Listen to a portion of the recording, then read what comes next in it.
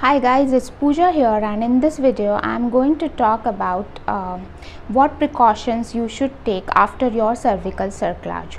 I have already posted many videos regarding short cervix and my short cervix success story and why it happens and why cerclage is important, what are the alternative methods are available if you do not want to opt for cerclage. You can go through the videos as well. I am adding link in the description box.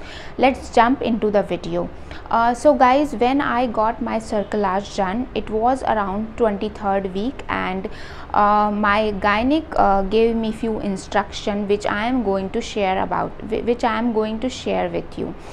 First of all, she told me that not to take a lot of tension, not to put physical stress on your lower abdominal area because it was pretty sensitive due to twin pregnancy.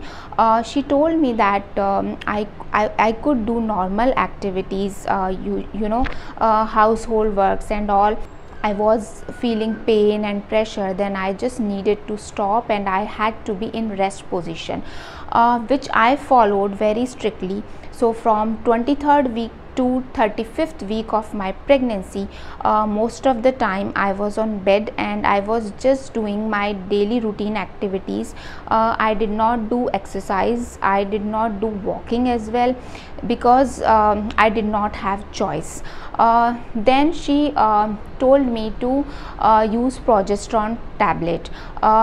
So I used to put progesterone tablet in my vaginal area 2 times a day, and I was pretty strict and regular about it because it was really necessary to maintain your cervix condition.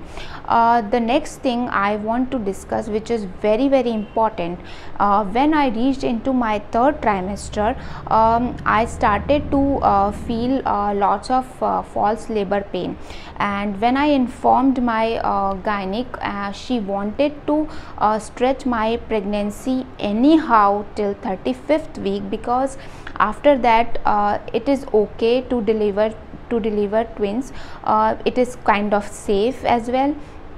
And so she told me to put progesterone tablet in my rectum area as well. That instruction I also followed, and it was really difficult because that caused me severe constipation and gas, and I was not able to digest my food, but I did not have choice at all. Once I crossed my 32 weeks and I was feeling a lot of pressure, and my gynec did not want to create any emergency for my pregnancy, so she also suggested me to have a planned C-section if I reached 35th week, and I was also agreed with that. So I went for growth scan, and at that time I got to know that my both babies were doing well, and there were a little bit difference in weight, which is pretty normal in twin pregnancy, but rather than that everything was normal.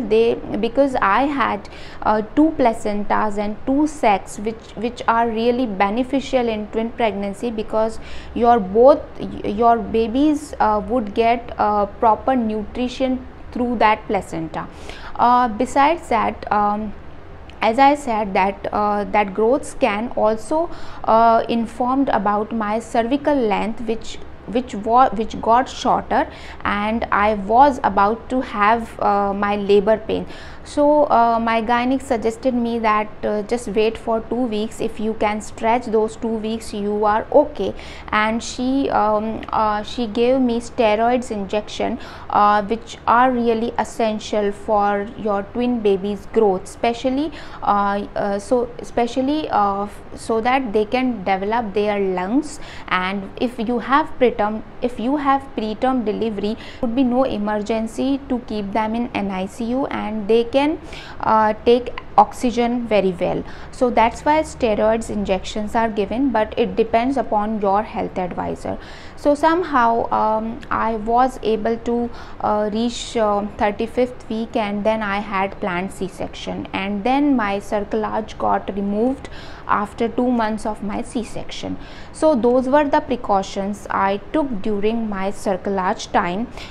It was very hard to pass that time, but since I had a high risk pregnancy, so I did not have any choice. Really wish you all the best to all the women who are planning for cerclage or who have a high risk pregnancy and they may get cerclage done in future. I hope this video will be supportive to inform my experience, so that you can take benefit out of it. And if you really like this information, then please subscribe my channel and give me a thumbs up. Thank you so much.